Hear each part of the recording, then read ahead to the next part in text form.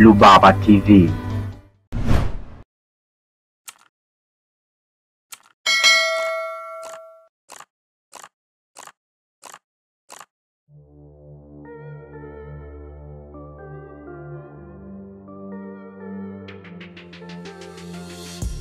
Hello, welcome again, and this is another session, and today we are in a third episode in our subject business pig farming. And today I want to share another thing which will be more profitable also to pig farmers, and I want to talk on things to consider before constructing a pig house, so you'll be in a good position to know which are the important things you should take care or you should consider when you just want to think of building a strong and recommended pig farm. So let's go together, and if you have not yet subscribed, consider subscribing and hit the bell so as to be updated whenever we put new updates, but also share to your friend and family so as they can also learn and get some knowledge that we provide here at Rubaba TV. It's clear that in order your pig to be healthy and be productive, they must be kept in a good house. That means that a good housing has a high percentage in contributing the health and the sustainability of your pig farming project. But also, people might be wondering that when you want to build or to construct a best pig farm, pig house, you must be having a lot of money. No, that's not true, and that's not correct. What is needed is just to choose a proper design, but also use some different techniques which I will talk on them today. So let us proceed and go together. Hope you get something and you learn something which might help you before you start constructing. First thing you should know and you should consider that try to construct an housing which is in your capability, meaning that use the materials which are in your affordability. Don't try to impress people, just try to look on your money or on your pocket, because it's bad to start something and end up without finishing it. That means that when you start to construct a pig housing which might use a lot of money, you will end up just thinking farming is not a profitable thing. So just try to use materials and a design which probably you can afford. So that is one among the first and important things you should consider. Another thing you should consider is the size of your project.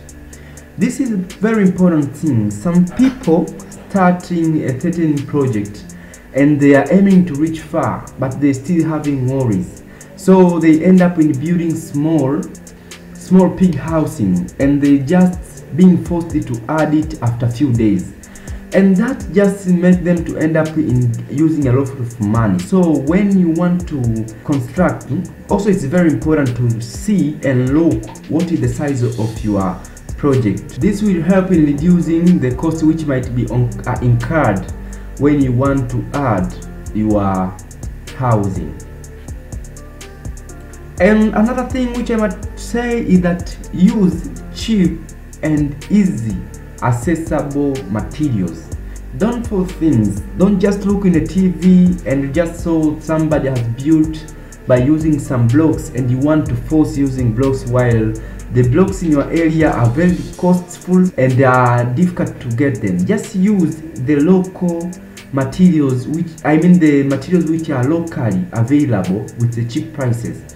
If you can use timber, just use. If you can use bricks, just use. If you can use anything which you can use, just don't force, because this will just make you end up in using a lot of money while just constructing a very small housing. And one important thing is just use an experienced mason in constructing your pig housing.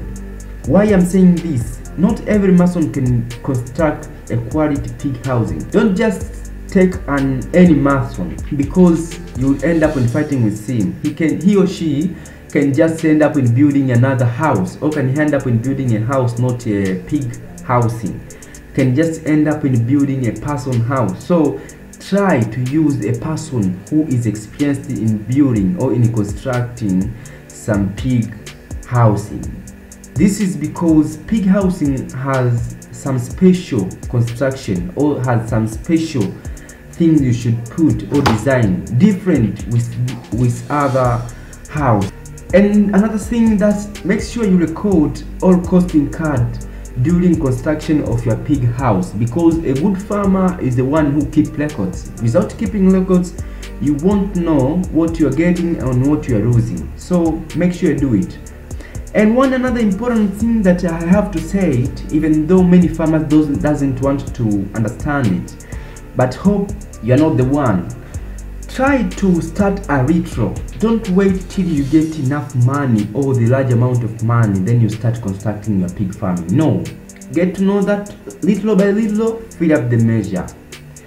Let's end up here and hope you have got another thing which you didn't know or you didn't have before. And thank you for listening. This is Mani Rubaba and this is Rubaba TV.